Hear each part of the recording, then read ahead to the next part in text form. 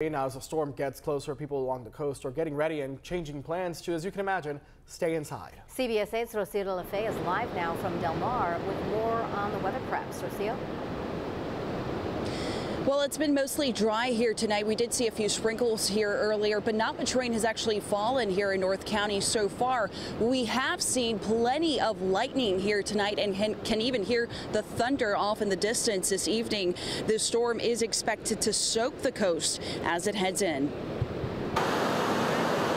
We won't be getting a suntan on the beach this weekend. Along the coast, San Diegans are ready to enjoy the indoors for a change as the storm system makes its way up from the border. We're just going to have to be inside a little bit more. This guy's not going to get as many walks coming up. It'll be a little messy. There'll be some traffic, and just got to stay dry and enjoy time inside.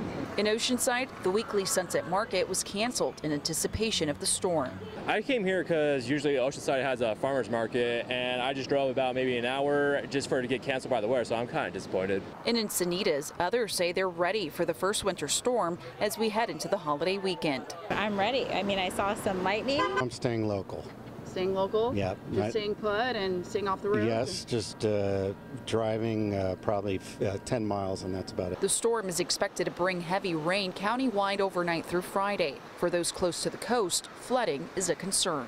Our backyard is going to be, we'll probably flood a little bit, typically does when we get some big rains. Low-lying areas or some people's backyard, if your drainage isn't good, you're going to get some flooding, and on the beach, the tides will be higher. Those I spoke to say they hope the worst of it passes before they get on the road for the holidays. I'm heading to Arizona on Saturday, but I think Saturday is looking clearer.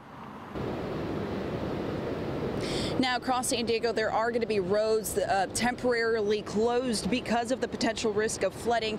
We've posted a full list of those road closures on our website at cbs8.com.